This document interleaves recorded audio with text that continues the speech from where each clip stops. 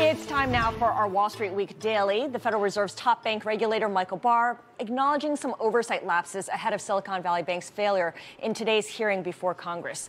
So to help us break down what went wrong, how deregulation might have played a big role, let's bring in Dennis Kelleher, the CEO of Better Markets. Dennis, I'm curious because I know you've been listening very carefully to the 2 days of testimony and hearings and the back and forth. What surprised you the most? Did you hear anything that truly surprised you?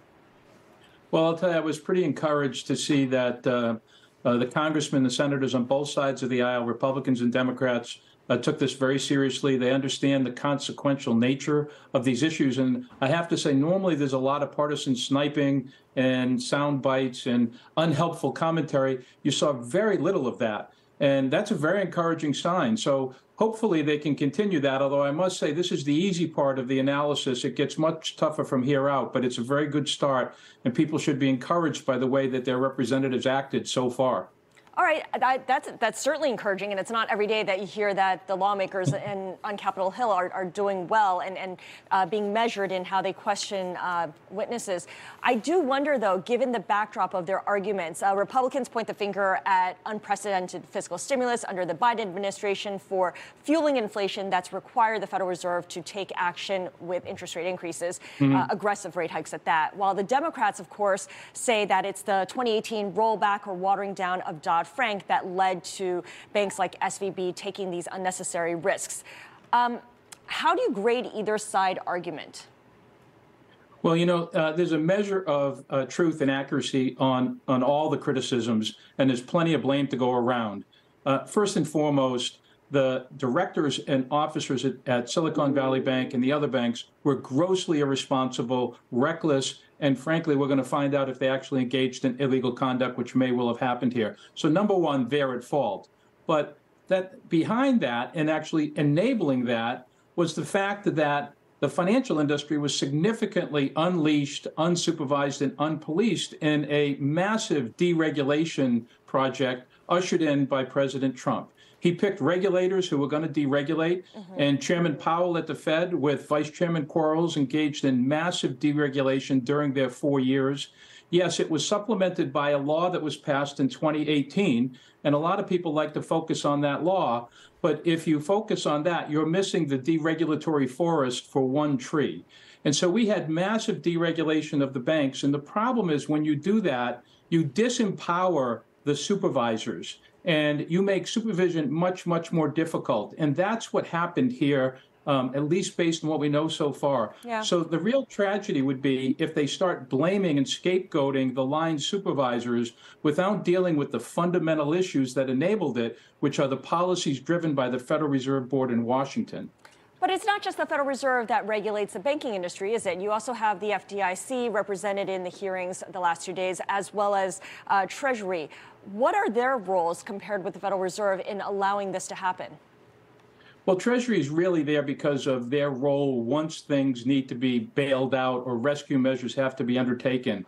The Federal Reserve is the primary supervisor, and they're the 800-pound gorilla. They have responsibility to make sure Silicon Valley Bank and the other big banks in the United States are operated in a safe and sound manner and don't threaten financial stability. So they are the ones they are the tip of the spear to protect the American people. Behind them is the FDIC, but they're significantly behind them. But you're right.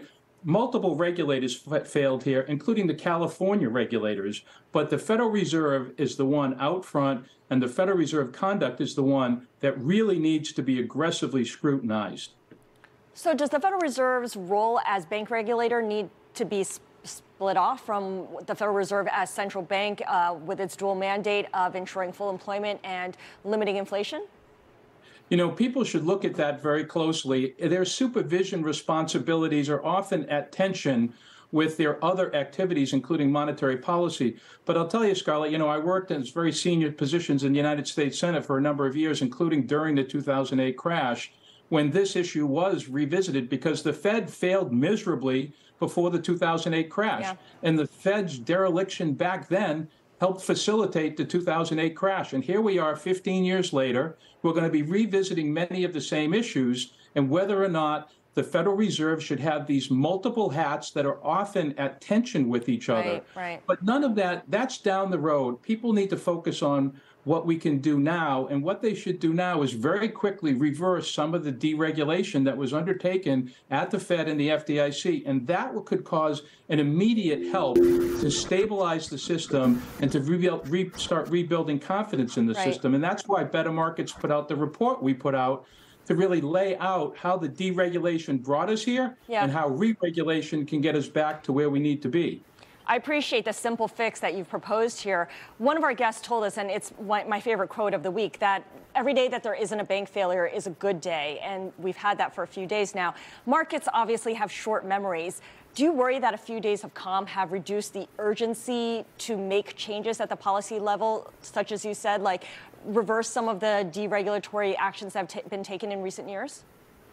You know, you've really put your finger on a huge problem, which is often what you need to do in a panic is to address the drivers of the panic and actually cause the panic to be lessened.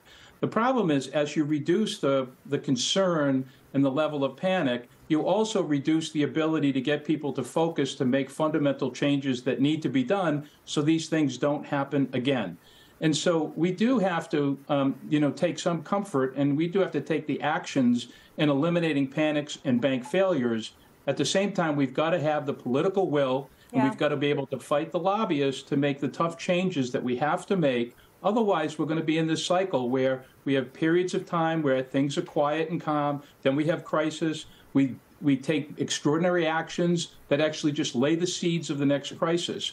And you might remember, and I'm sure you do, Scarlett, because you were there, 15 years ago, Bear Stearns collapsed in March of 2008. Yeah. We had many months of quiet, and then Lehman Brothers collapsed in September and ignited a massive global crash. No, and that's what markets and investors are so tentative about this period of calm. We all have long memories when it comes to what could happen next. Dennis, really appreciate your joining us. Dennis Kelleher is Better Markets CEO. And of course, a reminder that you can catch highlights from all of our conversations every Friday on Wall Street Week at 6 p.m. New York time. Katie?